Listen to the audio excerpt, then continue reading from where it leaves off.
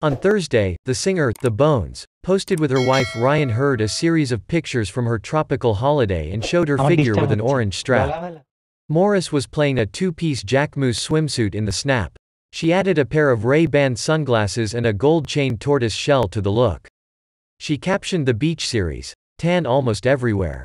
Jan almost everywhere. Palm tree" in several of the photos. The My Church singer is wearing a teeny orange bikini and a body chain. Maren is rocking it with her rock-solid abs.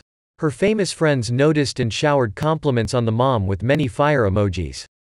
Kristin Cavallari wrote, "Damn girl. Fire." Within 2 months of her birth, Maren, who is mother to Hayes who was 1 year old, began to work again.